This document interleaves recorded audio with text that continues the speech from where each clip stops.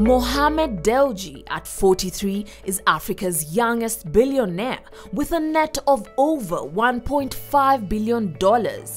He is the CEO of Mohamed Enterprises Tanzania Limited, one of the largest industrial conglomerates in East Africa, with interests in manufacturing, distribution, trading, haulage, storage, and real estate.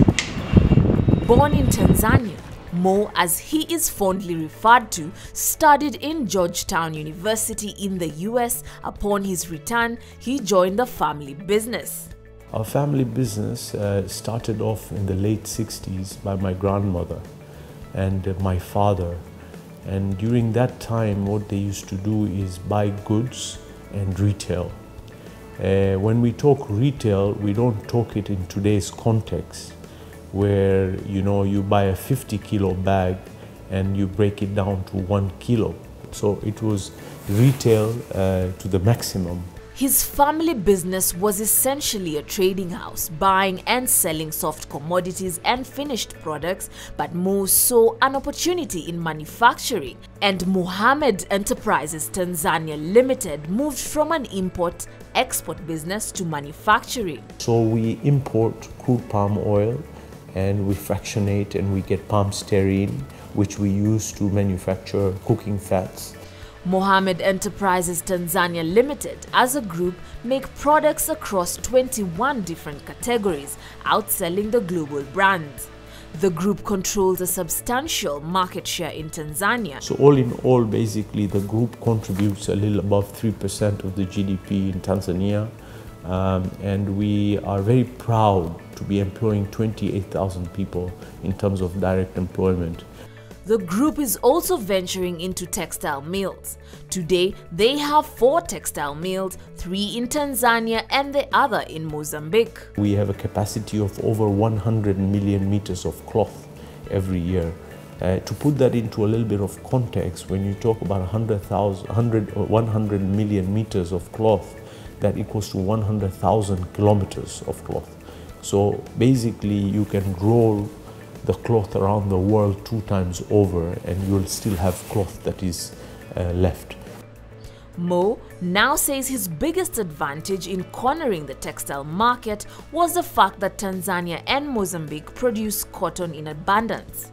The cost of labor and power is relatively cheap compared to other countries, giving the group a competitive edge.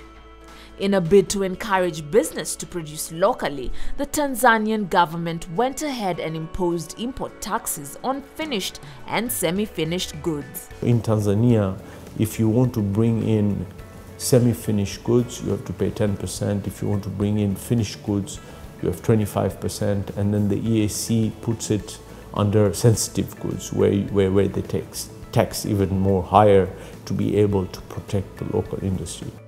The biggest challenge in the manufacturing sector in the African continent is that there are very few strong development banks or export credit scheme agencies that can offer a long loan tenure at competitive rates. If you want to industrialize or you want to go into agri, you need to invest long term. So at the same time, you need to have long-term money available to be able to execute that vision. We're working with Kenya Commercial Bank. In the next 12 to 16 months, we're planning to set up 12 different industries. Mohamed Enterprises Tanzania Limited Group is the second largest employer in Tanzania from the government, and the group is a believer in the single African market. Mo emphasizes on the importance of agro-processing and value addition. If Africa wants to get out of the cycle of poverty, we need to make sure that nothing in our continent is being exported in raw terms. Africa as a whole should come up with policies that will enable value addition to cash crops produced on the continent. Today, if you look at Tanzania, and we're the 3rd or the 4th largest cotton producers, yet you see that 85% of our cotton is exported ginned cotton, and that should be unacceptable. So not only Tanzania, but many countries in this continent have to have such policies to make sure that we value add our total crop that comes out from our continent. Mohammed Enterprises Tanzania Limited is looking to expand its operation in Kenya and other parts of Africa.